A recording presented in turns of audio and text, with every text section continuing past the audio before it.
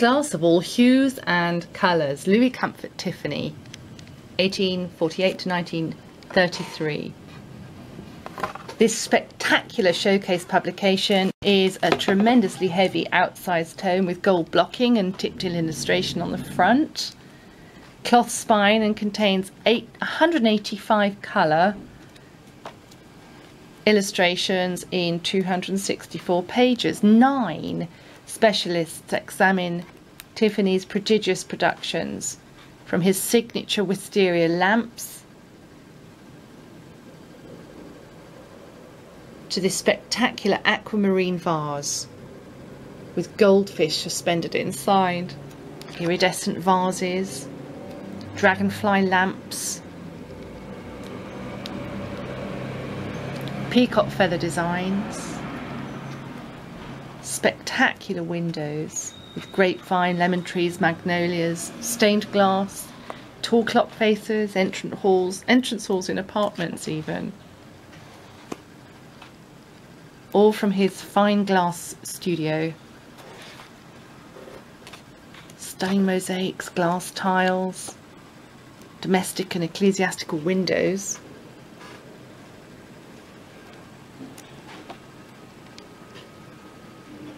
Such as this one.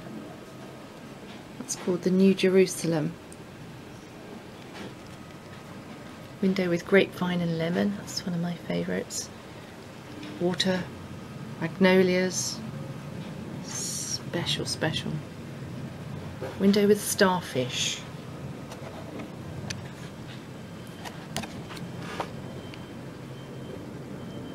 These pictures really tell a story. His first glass-leaded windows were in his Bella apartment studio. It was radical in its assembly and construction, with its painterly and sculptural effects, but all made of glass. Prodigious in his productions, his studio went on to produce the most exquisite creations. It's a filigree screen. This is the kind of influence from his early trips to Morocco, Algeria, Tunisia and Egypt, where he was inspired by Orientalism. There's the clock face I mentioned earlier.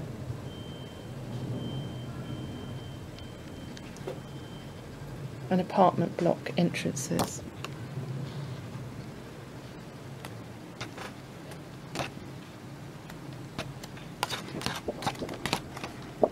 It's a £25 book through bibliophilebooks.com, reduced from $60. Tiffany Colour and Light.